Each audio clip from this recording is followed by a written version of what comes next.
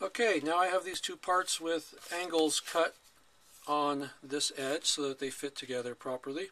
Now what I like to do now is lay them down and take some masking tape, peel off a little bit of tape here, get them lined up real nice, and put a piece of masking tape across here, just holding the two together.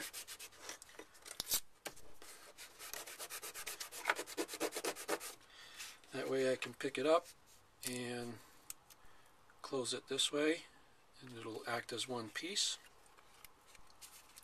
Okay, it's kind of cold out here, so this tape is not sticking very well today, but that's the basic idea.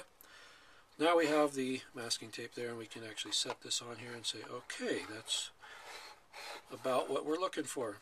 And again, this tape's not sticking, so I'm going to grab some handy dandy gaffer's tape here. See if that works a little better. Off with the blue.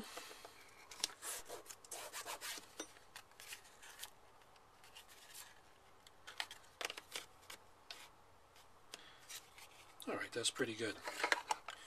Okay, so now it's together. Now there's a couple of things you can do here. In order to, if you want to have the roof removable, which most people do, you don't want to glue it onto the building. So you can run a bead of glue along here and then set it on here just to keep it at the proper angle and let that glue cure. Now, all of our buildings are 45-degree angle roofs, which means the angle between the two here is exactly 90, and that is always the case. It's something we've been very particular about, and make sure they're exactly 90.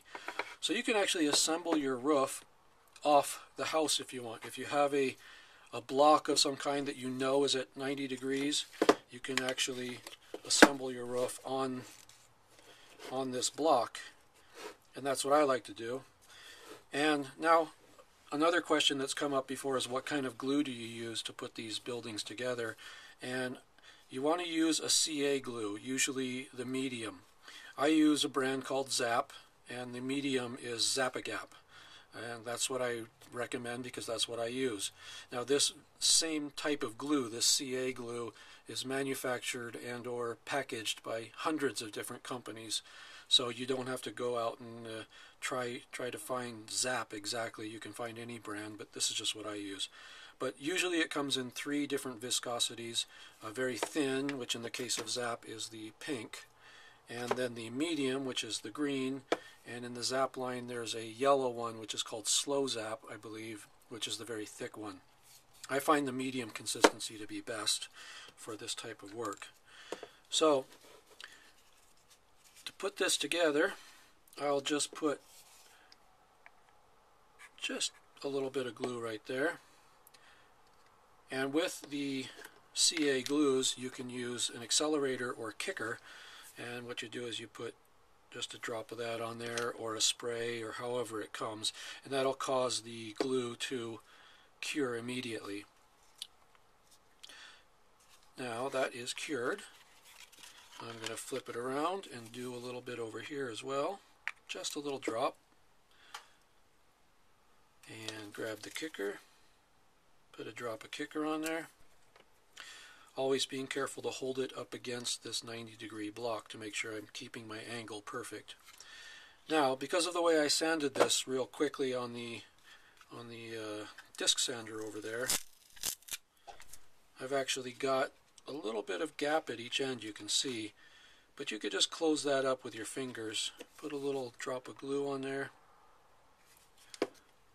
get the kicker ready, close that up, hold it for a few seconds, let that go, and then we'll do the other side the same way. And if you get a gap somewhere that's real big, you can always go with some putty, whether it be, you know, like automotive body putty, Bondo, or any kind of model making putty like Testor's plastic model putty, something like that, and you can fill it in if you're real particular about that. So there is the roof, completely assembled, sits on there, and as promised, the angle is exactly 90 degrees, so it fits perfectly without applying any pressure to it at all. So I'm not flexing it or bending it to make it look good. It fits. So that's basically it. Now you can take sanding block, just go along the top edges here, kind of blend them together a little bit.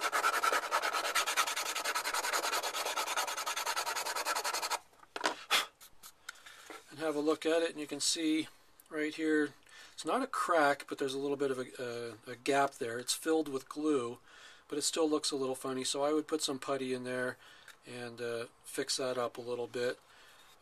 I picked this piece because, this roof piece, because it was a bit of a reject. There's a tiny little bubble right here in the corner, and that'll happen sometimes, and sometimes they get past me, so you might get one with a little bubble in it somewhere, as hard as I try for that not to happen. If that does, you can you know, put a little putty in there and fill that.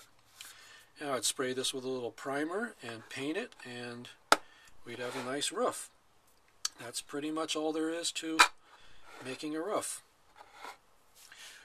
Hope that helped you out, and have fun.